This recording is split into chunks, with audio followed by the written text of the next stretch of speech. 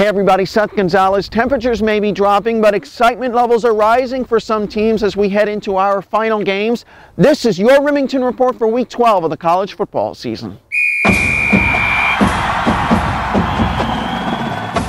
We start in the ACC as Duke visits Georgia Tech. Blue Devils can claim the ACC Coastal Division with a win over the Yellow Jackets and Miami.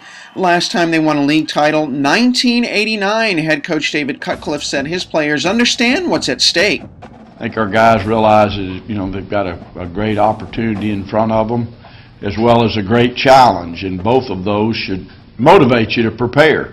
If you don't prepare well against a team like Georgia Tech, you'll have a very difficult time. But at this point, I think they're very excited again about both the challenge and they're very aware of the opportunity.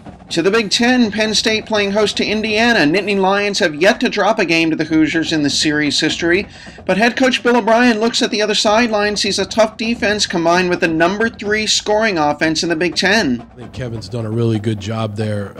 Defensively, they are sound. They have a good blitz scheme. Their two inside tackles are two of the better players we've played this year at those positions.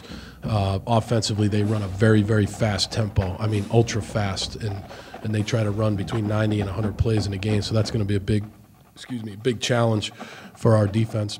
We wrap it up at Autzen Stadium as #1 Oregon welcomes #14 Stanford. Ducks have 2 weeks to keep their shot at a national title alive. Head coach Chip Kelly hopeful his offense can get it going against a stingy Cardinal defense. They're good against the run and they're good against the pass when I look at that. So, I think it's a huge challenge for us offensively, get matched up against what will be the best defense we faced so far. So, a lot of veteran players on that side of the ball that play really hard, so.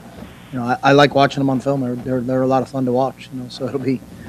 I hope they're not as productive on Saturday. As always, don't forget to check out our blog at RimingtonTrophyblog.com. And if you're interested in attending the 13th annual Rimington Trophy presentation, you can find more information about that at RimingtonTrophy.com. That's RimingtonTrophy.com.